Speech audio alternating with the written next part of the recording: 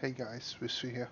After setting up Bluetooth presence tracking with the presence script, people told me to look into Room Assistant, and so I did. Since this installation is a lot slower than the other one, I will just put the space bin in the description so you can execute the commands, and I will make another video showing step by step how I did it. First, we have to install the script. This is the slow part.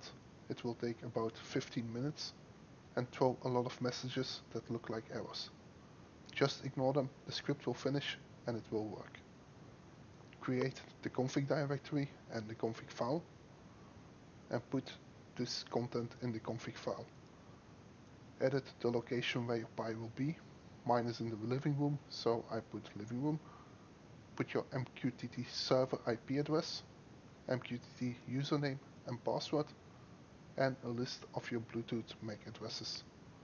If you want to track more than one device, just put them all under there. Ctrl X, Y, enter to save the file. Open the service file. Put this content in there. Ctrl X, Y, enter to save again. Enable the service and start it up.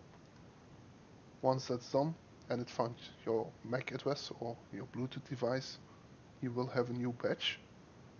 Click on it, click on the wheel, and you can change the name or keep it as is. Of course, it's still only a sensor. Now we have to turn it into a device tracker. Go into Visual Studio Code. Make sure in configuration you have device tracker enabled. Go to your automations and copy paste the automation code that I have. The only thing you have to change is the entity ID in both cases to the sensor that was just created, and the dev ID again in both cases to match something you want your device tracker to be called. After that's done, Ctrl S to save the file, go to configuration, server controls, and check your config. Fix it if it's not valid. Reload automations. Go to configuration, persons, click on your name, and you can add the device tracker to your person.